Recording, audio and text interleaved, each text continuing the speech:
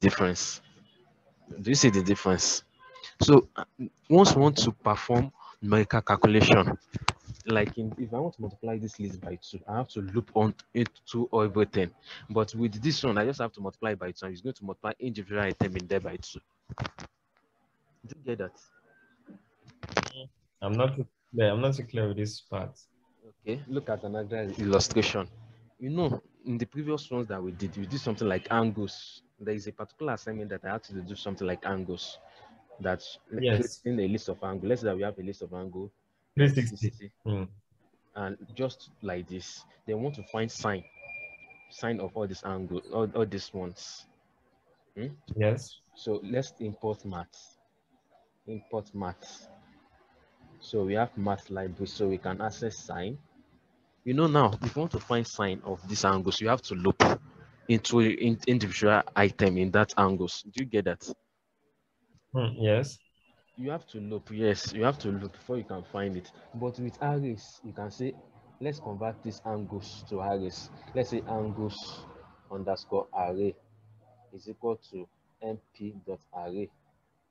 So I will create array from these angles. Hmm? So now Yeah. can I have an array of angles? Angles, it's the same data representation, but this one is now array. It's not more a list. Instead of looping to each item, I can just say that math dot sign angles underscore array. I think it should compute the array. No, it's not working. It's not working. It's not working. I think okay, let's use NP because NP also have sign. I think NP should have sign also. So NP also have its own sign. You can use sign in NP. You see that I can easily calculate. If you want to calculate arrays together, you don't want to loop. That is where you have to use this. You want to calculate series of numbers together. Maybe you want to multiply by 2, you want to divide it by 2. Yeah, I can just divide it by 2. Hmm? It's going to divide everything by 2. But I cannot divide a list by, I cannot perform any numerical calculation on lists. Do you get that? Like Okay. angles is a list. This Yeah. is I cannot say that this one divided by 2. It will not accept it. Hmm? Do you get that? It will not Hmm. accept it. But if it's in arrays, you can perform series of numbers together. You can perform a lot of calculation on that particular numbers with this form of arrays. Okay. Do you get that? Do you see the advantage of using arrays? Yes. Yeah. Another example is that let's say that we have y equal to this is an array np.array np.array, let's say 5 comma 6 comma 9. You see that this is a list of numbers. I've converted it to arrays. I can say y, then I have x is equal to np.array 4 3 comma 5 comma 7. Hmm? Then I have x being displayed. So do you get that? I can easily say that, look at this, look at this. If I say that x plus y, I can say that x plus y. I'm going to calculate for x plus y. Like we have in that part in our previous example. You know that we have to loop. In this one, you don't have to loop. You can perform your calculation directly. Once the numbers of items are the same, it's going to add the two together. Do you get that?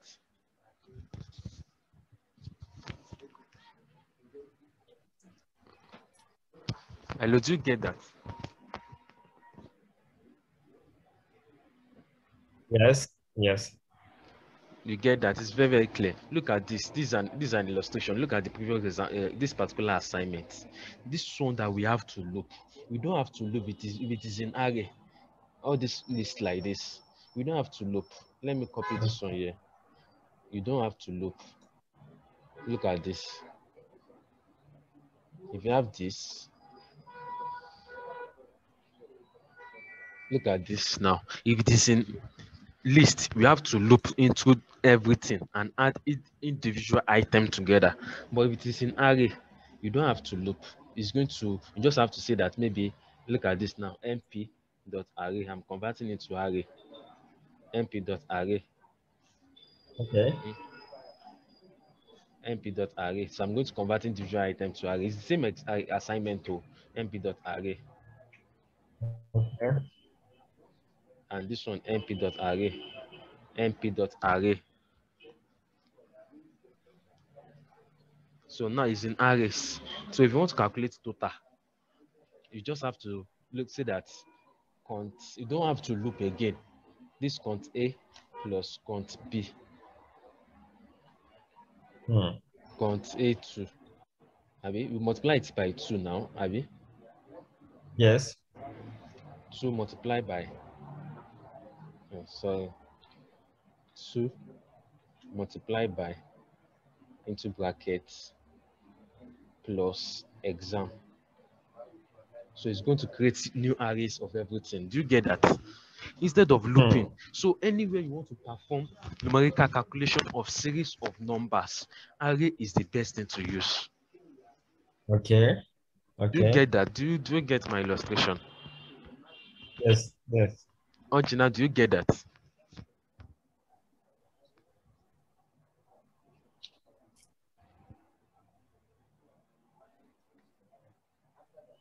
So once talk about arrays, you talk about series of numbers. If you want to perform any it's very, very fast. If it is in list, I have to loop. I have to loop to each item, just like this. Just like the way I did it Hmm. here. Yeah. Because it is in a list, but if it is an array, just multiply everything together. It's going to calculate it. Is that clear? Okay. Okay. So let's now move to two-dimensional arrays. Two-dimensional arrays.